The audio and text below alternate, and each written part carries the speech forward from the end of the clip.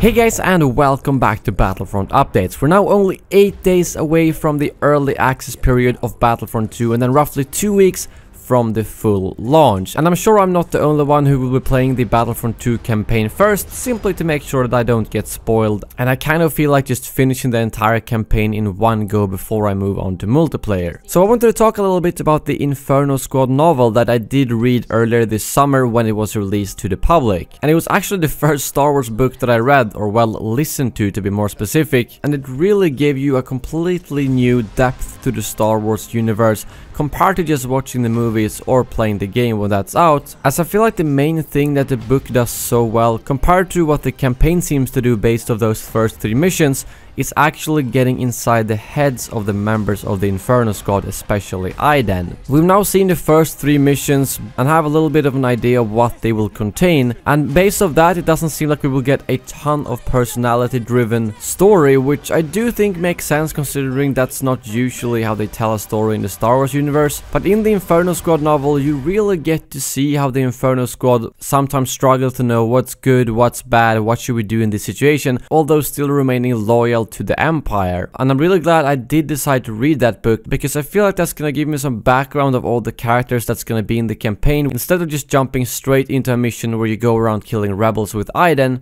I will actually know the backstory for each of these characters, what they've been up to so far, and also a little bit of what I can expect them to do, because without spoiling too much, the book does give you a very good idea of how the different characters actually think about the Empire, and some of them are maybe a little bit more extreme than others, and I think that's something we will probably see pan out into some of the events in the campaign, because obviously we've seen in the trailers that Aiden screams, "I am your commander," and we've also seen that Admiral Versio seems to be quite pissed off at one of them. And I think by reading the book I've got a little bit of an idea of at least who it could be that Aiden is screaming to and so on. And overall the pacing of the book, I have to say, was quite slow, to the point where it's not the kind of book you want to read if you want to have a new mission every 20 minutes, like I'm assuming the campaign might be, but instead the majority of the book plays out during one event, which is why there's so much time for character driven story and for you to get to know the actual characters in the Inferno Squad. I just wanted to share my brief thoughts on that. And if any of you guys are interested in listening to this book during these 2 weeks of wait,